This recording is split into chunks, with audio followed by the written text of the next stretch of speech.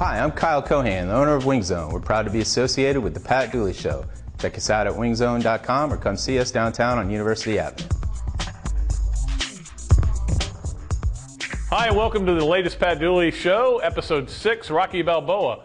We're going to talk about the Florida-Arkansas game coming up and the Florida-LSU game, of course, that was just preceded us. And a special guest today, Mick Hubert, voice of the Gators, is going to join us for an interview and also to play either or. But first, let me talk about the LSU game a little bit. First of all, worst stadium ever to get into. Well, no, I can't say that. Auburn's worse. But LSU is miserable. We had a back road that we went. We still took us 2 hours to get there.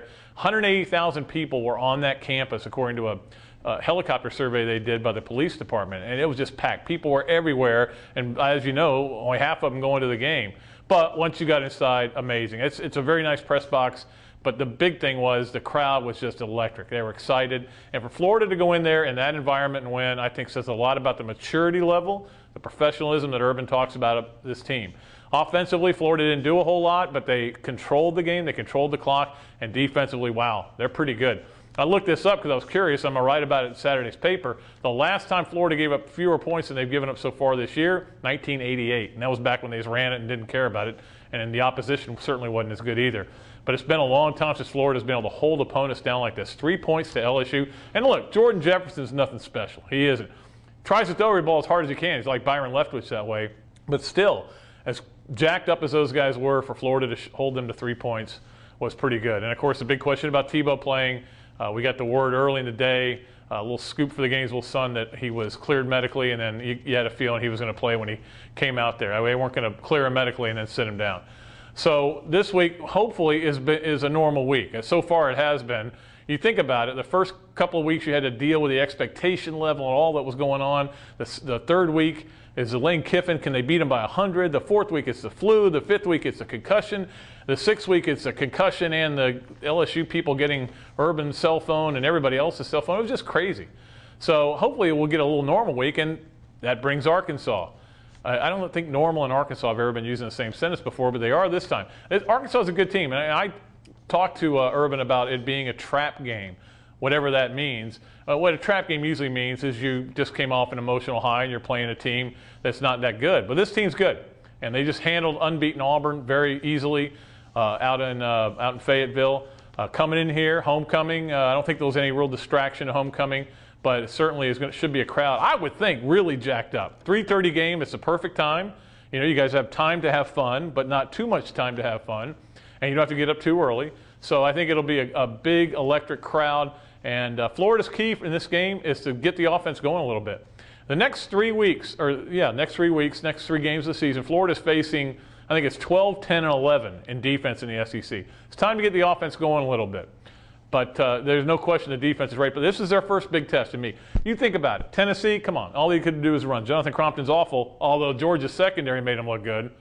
When you go to Kentucky, obviously that offense with Mike Hartline and mediocre running game wasn't going to do anything. And then LSU could run it a little bit, but they were one-dimensional because Jordan Jefferson's not good. Now, they do have good receivers, and Florida stopped them. But this team can run it. They can throw it. They got a prototype NFL quarterback in Ryan Mallett. They got good receivers, and Michael Smith's an excellent tailback. So here's the big test for this defense. Let's see what they can do. All right, every week we talk about the 3 things I learned over the weekend. And number one, Bobby Bowden's not the only coach that needs to get out at FSU. Mickey Andrews, you saw that defense. It was terrible. The one good thing about the traffic is we just stayed in the press box and watched the end of that game, the last quarter of it. Amazing to me to watch Nesbitt just run quarterback keep after quarterback keeper, and they couldn't stop him with the game on the line.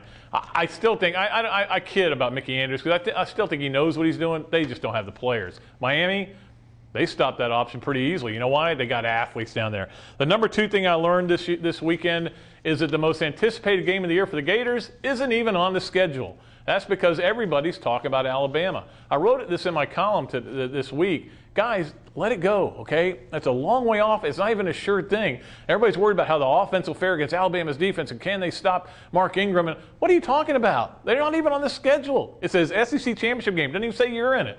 Forget it. Let it go. You got Arkansas this week. That's all that matters. And the number 3 thing I learned this weekend was a bad weekend for quarterbacks. When you think about Tate Forcier, Cody Hawkins, Greg Paulus, all got benched. Juice Williams came off the bench because the guy that they benched him for was awful. And then Mike Hartline gets hurt. Not a good week to be a quarterback in college football. All right, we're going to take a break, come back with my special guest, Mick Hubert, voice of the Florida Gators.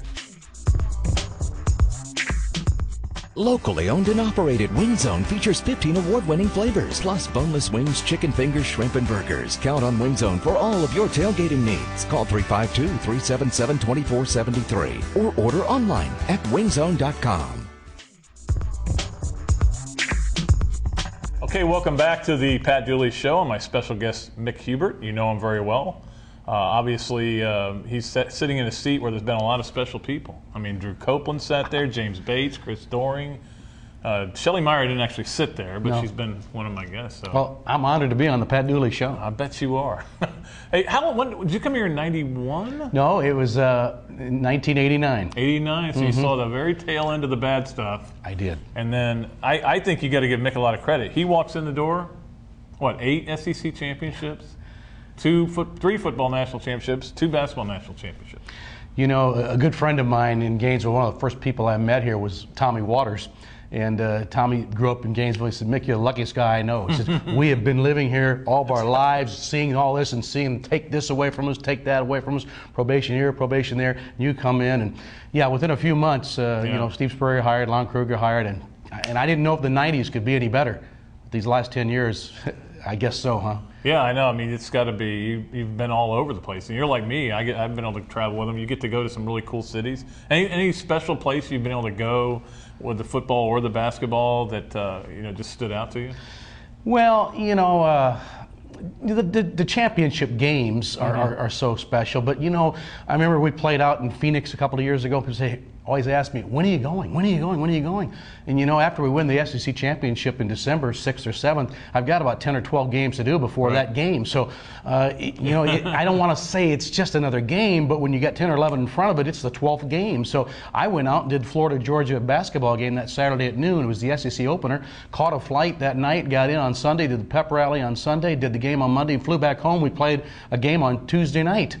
In Arkansas. Arkansas, that's right. So I missed that. I had like a little office shower, you know, about 4:30 in my office in the afternoon. Went over across the street, did Billy Donovan a pregame show. So I did 3 games in 4 days, including the national championship in Phoenix. So you know, the travel's not that great. No, I mean, and yet I travel with the team, charters. It is good, but it does get old after a while. The games are special, and certainly the game we had recently at LSU. Right. That's my favorite venue in football, road games. Always has been. Yeah. Even when they're not so good, I still like it. In fact, '93 was probably my best game there in terms of we beat them 58-3 and emptied the stadium by halftime. I love that. It's kind of like Athens in '95, yeah. Oh yeah. But it's so hard to get in and out of that place. I mean, it is brutal. I saw the team charter. It looks like they were stuck for a while. Oh, in LSU, yeah. It is ridiculous. It really is. And you know, now Athens is not that hard. No, excuse me, it's hard to get out of too. Auburn's the worst. We've only been there once.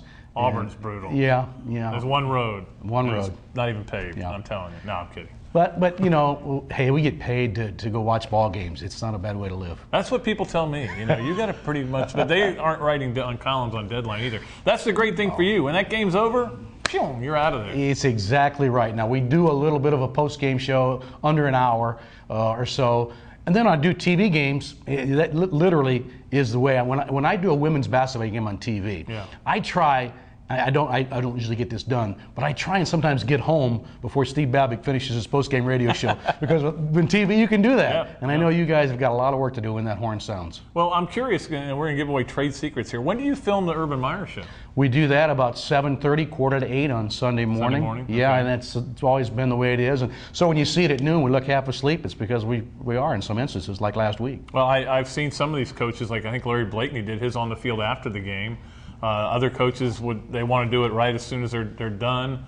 Has that gone from coach to coach, or is Spurrier, Zook, Meyer been all the same? Well, you know, when I got here in '89, the format was that we actually did Galen Hall on the field after the game. And so that first year we did that, and I'd go over to TV 20 and voice over the highlights. And I remember the LSU game. Arden Krzyzewski kicks the field goal to win it 16-13. I'd come out about 6:45 in the morning after voicing over the highlights, go home, sleep, wake up 1 o'clock, turn on the NFL, and see a crawl at the bottom of the screen. Galen Hall's been fired at Florida. And I thought, wow. And then, of course, a couple weeks later, Norm Sloan fired. But that was the first year. The next year when Spurrier got here, we took our show to the studio. I much prefer being in the studio, and we've been in the studio ever since for all of our shows. Now, obviously, you've done a lot of baseball as well, and I know those can be a little tedious at times. You get rain delays. Rain delays in football or basketball. But, I mean, is there one sport you really like doing more than any other? Pat, I don't think so. I mean, I love football in the football season, but I love basketball in the basketball season, and I love baseball when it's baseball time. I don't live, eat, and breathe any one particular sport. Basketball, I do like a lot because of what you said. There's 5 guys. I can see their face. I can hear the game. It's going to be 2 hours. There's going to be no delays. That's good. Baseball, there could be delays, and it could be 3.5 hours for 9 innings.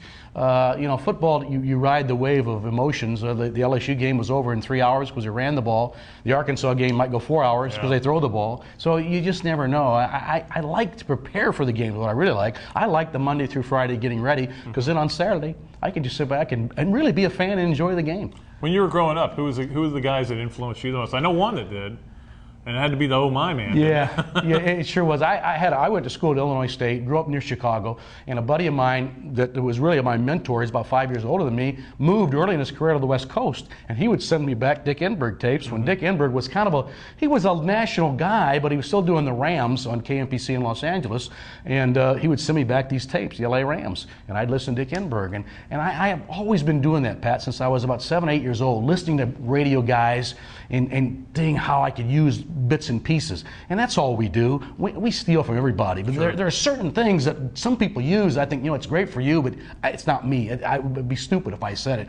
But the oh my, I thought worked, and I started using it in Peoria back in the 70s, took it to Ohio in the 80s, here to Florida in the 90s and beyond. And I remember a few years ago, Steve Spurrier was out there in one of those celebrity golf things out there in Reno, I think. Lake Tahoe, yeah. Yeah, Lake Tahoe. And Enberg is there, and Steve says to him, he said, hey, our guy back there in Gainesville, he takes the oh my, and he says he got it from you. And I had not met Dick Enberg at that time. I've since met him. Wonderful, wonderful man. But he said to Spurrier, he said, well, you tell your guy back there that I stole it from a guy in the 1940s, so I was okay. I've since met Enberg. Passing it along. Yeah, Enberg was certainly one of them. Jim Durham, who sometimes appears on ESPN today, but was the Chicago Bulls radio announcer for about 18 years. Best radio play caller I've ever heard in basketball. And of course, Jack Brickhouse and Harry Carey were my baseball guys. And you just, and even to this day, I watch games sometimes just to listen to the announcers. I know nobody else does that, but I do that people watch for Harry. Because everybody loved Harry, especially when he was pounding Budweisers in the And when I was doing TV news back in Peoria, I would get home at 10:30 after our newscast and turn on TBS, which was WTCG, and I'd get the replay of the games with Skip Carey. Yeah. And they would play them on into the early morning hours, and Bill Tush would come along and do his movie with his film and all that stuff and all the jokes. And so I really became a Skip Carey fan because he also did the St. Louis Hawks there for a while. So, do you remember the days when the Braves used to actually be on television? I do. They are not anymore. It drives me nuts. Not anymore, but back in the day, that's when Messersmith would wear number 17. Then they changed his name, put Channel on the top. Channel 17, and the baseball made him stop doing that. That's right. Those are the good old days. I remember Andy Messersmith. I interviewed him once because he was kind of the guy that started free agency. Yes, he did. Yeah, that's right. He did. Yeah. All right, well, last question for you, Mick, and we're going to get you back to do either or in a minute. But you've dealt with a lot of personalities over there. Different. Spurrier, Urban, Zook. Come on. You can't get much more different than them. Billy, Lon, totally different. I mean, what is that like for you to adjust? Because you've got to do pre-games with them. You've got to talk to them. Some of them are, Urban for a long time, hard to get close to for a lot of people. I mean, what's that been like for you? Been great training. It really has. I remember maybe the first or second game that Steve Spurrier did here. I do a radio show with him on Friday morning about 10:30. That's our pregame show. That's when we taped it. And I went in. I must have had 12 or 14 questions on a note card. And I did the first one, and Steve kept going, and I do like the second one, and I realized the next one would be like number 7 because he's already gave me the answers to 2, 3, 4, and 5. So if I ask question 3, it's going to look really stupid because I already talked about it. At that point, I realized Spurrier, throw the note card away. It'll just be a nice conversation. Mick, you already asked that question. Easy to ask it again. Easy to work with. And every time we do a TV show, he'd always say, "Oh, Mick, this is like our 137th show, isn't it?" And I said, "Oh, yes, sir, yes, sir." He had them all down, and he was great to work with. Lon was going to be short answers, and you had to have a lot of questions. And I remember one time on Gator Hotline, we were having a storm, and Lon said, well, maybe the phones will get knocked off. We won't be able to do it. I said, Lon, if the phones get knocked out, we're still going to be here for an hour. Yeah. We're not going home. It's going to be them calling you or else me and you. And then that sparked a Spurrier quote some years later on TV. We were doing Gator Hotline or back on TV in those days. Yeah, right. That's right. Yeah. Yeah, it was kind of fun. But Steve looked at me one time. He says, Mick, he said, we're just trying to fill an hour best way we can, aren't we? I said, that's right, Coach. We come in at 7, we go home at 8, and whatever's in the middle, that's what happens. All right, well, we're going to get Mick back for a segment of Either Or in just a bit, but for right now, we got to go and see what's on the latest list. Wing Zone was started in Gainesville and has over 70 locations across the country. Our Wing Zone has been recognized by the Wing Zone Corporation in 2007 as Franchise of the Year. Call 352-331-6011 or visit us online at wingzone.com. All right, it's time for my weekly list. This week's list is, say that 3 times real fast. This week's list is going to be my 5 favorite homecoming games. And number 5, New Mexico, 1989. And a lot of you are out there going, New Mexico? What are you talking about? Well, that was the day that Emmitt Smith ran 31 times for 316 yards. Still a record. Yeah, Florida was awful, and they gave it to him almost every play, but he kept breaking big runs. And one of those memorable games, I can see one of his long runs if I close my eyes, but I won't because we're doing a TV show. Number 4, Vanderbilt, 2005. Remember that game? Double overtime, and Vandy might have won that game, but they threw a flag celebration penalty, our favorite subject, on Earl Bennett after he caught a touchdown pass, and all he did was go like this, and they didn't go for 2. They were going to go for 2, so they kicked the extra point, and in the end, Florida was able to pull out the win. But that was a huge win for Urban Meyer when you think about it. You come in your first year, you lose to Vandy? Oh, the natives would have been restless. Number 3, LSU, 1996. So this is a 56-13 Florida win. Why is it one of my favorite? Because I've never seen anything like it. Florida was so dominant in the first half that by the middle of the first quarter, the LSU defensive backs had their hands on their hips trying to get their breath. They just threw all over them. And I remember Steve Spurrier telling me that LSU in the second half went to a prevent defense just to keep the score down as much as possible. 56-13, it's hard to believe that Florida could beat LSU. You know, again, we're only talking about 13 years ago that badly. Number 2, also an LSU game, 2006. I know you guys remember that game. Of course, that was where Jamarcus Russell fumbled down the goal line. Florida recovered. Big game as part of that gauntlet that Florida faced in 2006. One of the biggest hits I've ever seen that Reggie Nelson put on Brandon LaFell as well. And just a tremendous football game, electric atmosphere, and I think everybody had a good time then. Number 1, you ready? Auburn, 1966. Yeah, it was homecoming when Steve Spurrier kicked the field goal that won him the Heisman Trophy. I was there at that game. I'll never forget Gus Year out taking that fumble out of midair and running for a touchdown the other way, like 90 yards, 93 I think it was, and Spurrier yelling to Richard Trapp, "Go get him, Dickie!" But he didn't get him, so he scored a touchdown. But what a dramatic. Everybody was there, of course. You know, there's like 500,000 people that were at the game. I'm telling you, I was there. So that's my favorite homecoming game. All right, next up, we're going to do a little either or with Mick Hubert. He's going to rejoin us here on the Pat Dooley Show, Episode 6. Check out the Pat Dooley Show, brought to you by Wing Zone. Remember, when it comes to your next football party, Wing Zone has you covered. Now offering convenient delivery. Call 352-377-2473 or go online to wingzone.com to order today. All right, now it's time to play Either Or here on the Pat Dooley Show. And I know you love our fancy graphic back here. Pretty impressive, huh? Well, we're going to talk to Mick Hubert, and I swear we did not coordinate this. I would wear blue and he would wear orange because I'm an unbiased journalist, as you know. All right, Either Or. Mick, which was more exciting to witness, Florida's first football or first basketball national championship? Wow, boy, they're all great, but I got to think the football one certainly was. I mean, to do it in New Orleans and to beat Florida State 52-20 and to blow them out like that was really special. And to know what it meant for so many Gator fans.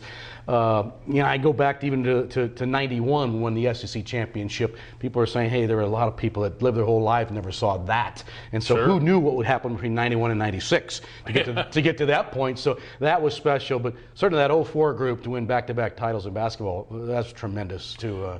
It's hard to really rank them. You know, it would be hard for me. I haven't ranked that yet. Maybe that'll be the list next week. But what I remember about 06 basketball more than anything is you're covering it. And then all of a sudden there was that moment where you went, holy cow, they're going to win the national title. And it really, for me, didn't happen until about 2 minutes left in the game. And I went, this is actually happening. It was a real, you think of UCLA will figure out a way to beat them. Yeah. Well, that's you're right, because in football you beat Florida State, and then in basketball you beat UCLA. I mean, you're not beating Little Sisters of the Poor here. Exactly. I mean, you're beating programs that have been great, and so they're very special. And then you come back, of course, with the Quinella of Ohio State, which wasn't bad either. All right, who is easier to travel with, Lee McGriff or Mark Wise? I told you, nothing but easy questions. Well, these are both friends of mine, so I can ask it. And both good friends of mine. Football is in and out. Yeah. Lee's pretty quiet, and you don't really you blow in Friday night, you go to dinner, and you wake up, you play on Saturday. Basketball is a lot of travel. As we talked about those national championship games, I mean, the runs, you're week after week after week. You're on the road. You're on the road. You're on the road. Mark loves basketball. He's great to travel with. We get into some great conversations because we have more time. So that's what's special. I don't get tired of either one of those guys or either one of those sports, because you got to get in a little different mode to do them. Yeah, two of the really good guys. Yeah. I really like both those guys a lot. I would guess at least probably a little easier to travel with if it was me, because Mark's always digging. He's always digging. Always got a smart remark. He's working it. Yeah. All right. Number 3? Which is a tougher gig, broadcasting baseball in Miami or basketball at Vanderbilt? And I hit the two worst, didn't I? Yeah, that's exactly right. Now, I'm waiting for the day that they'll have something nice down there in Miami. Yeah. But if I never... Don't wait too long. But if I never see it, that'll be fine. The next announcer can enjoy it, because broadcasting baseball down there is not a lot of fun. I really don't do a lot of it in February because of basketball. Right. But I got to go down there a lot, in the summer for the regionals, and it's going to rain. It's going to be 105 degrees. You're sitting out in the stands. For those of you who don't know, you're literally sitting out in the stands, and you can hear, if you're listening to the RUF broadcast, the Miami student radio guys right next to you. You can hear it over the RUF microphone. It's tight, and then the guy right in front of you turns around and asks you a question, batting average or something, or tells you what he thinks of you. Vanderbilt, when I first started there, Pat, we were way high, and I couldn't hear anything. That's what I love about basketball. I can hear the ball, dribble, and the ball go through the net, and the tennis shoes squeaking, and the whistle's blowing. At Vandy, the game was like a rumor. I mean, it was down there, and you really couldn't hear it. Yeah. And then, now where we are, we're on the other side of the court, and below, and now I see nothing but ankles. So you're looking like this. It's harder to call, so you don't have any depth of the three-point line, especially at the other end. But, it's still getting paid. Not a bad gig after all. Who's got the nicest ankles that you've seen? All right, last question on either or. Which Pat Dooley book did you find more interesting? Game of My Life or Yesterday and Today? Which one was I? You were in the last one, Yesterday and Today. Love that book. Whole chapter on him. He's like, you wrote a book? Well, I'll tell you that Game of My Life's a better book. But Yesterday and Today's pretty good too. At least by my standards. Love it. What do I know? Yeah. All right, well, that's going to do it for either or. Mick, thanks so much for coming in. Pat, we appreciate it. Thank you. You're now a TV star officially. All right, let's see what's in Dr. Football's email bag next. Yeah, and the guy who emailed me and said that he didn't like that sweaty, hairy, meaty hand handing me the thing every week, I agree with you. We need to get somebody much more attractive to do it, and you need a manicure, Pods. In Baton Rouge, was the offense limited due to Tebow, or did Urban Meyer know if we meet LSU again in Atlanta, we wouldn't reveal our hand? This comes from Gator Sam. Gator Sam, are you out of your mind? They were trying to win the game. They had now, was it limited because of Tebow? Yeah, I think a little bit, but certainly you wouldn't hold back anything in a game like that because you might face somebody down the road. I don't think Florida fans are worried too much about facing LSU again. I think LSU's got another loss in it for one thing, and I think a lot of people think it'll be Alabama if they both go. But remember, I cautioned you earlier, they're not on the schedule yet. The bottom line is Florida limited their offense, and what they did, because their defense is really good. And they knew they could count on that defense to hold LSU and keep them from scoring. And I talked about this before. I think I actually talked about it on this show last week. I said the defense is going to go out there with an attitude of, I don't care who's playing quarterback, just give us 10 points and we'll be fine. And that's exactly what they did. All right, we'll be back next week with a new episode. I appreciate all of you for clicking on. Until next time, Pat Dooley, sports columnist of the Gainesville Sun, saying so long from the Sunshine State.